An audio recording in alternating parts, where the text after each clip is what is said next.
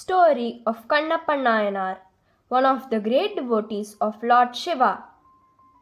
Kanappa Nayanar is one of the great devotees of Lord Shiva who took a name in the book of Periya Puranam written by Sekirar and amongst the 63 Nayanars.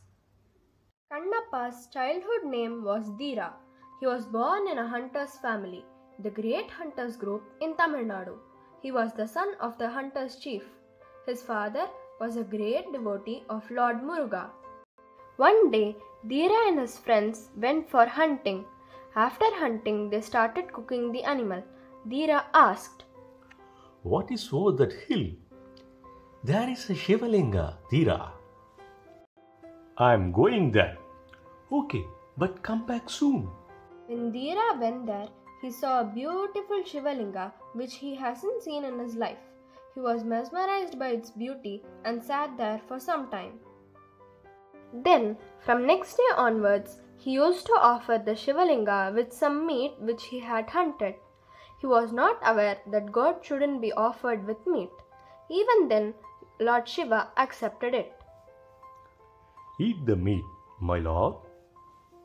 As days passed, slowly Dheera became a great devotee of Lord Shiva.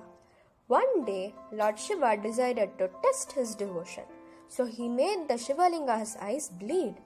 On seeing this, Dheera couldn't bear, so he took off one of his eyes and fixed it on the linga. Next, Lord Shiva made the other eye of the linga bleed. On seeing this, Dheera felt extremely unbearable, so he kept one leg on the place where it was bleeding for support and then decided to take off the other eye.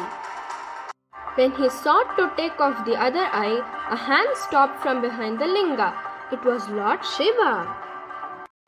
"Dheera, to test your devotion, I did this. As you were ready to sacrifice both your eyes, you will be called as Kanappa from now on. You will always have my blessings." "Thank you, my lord."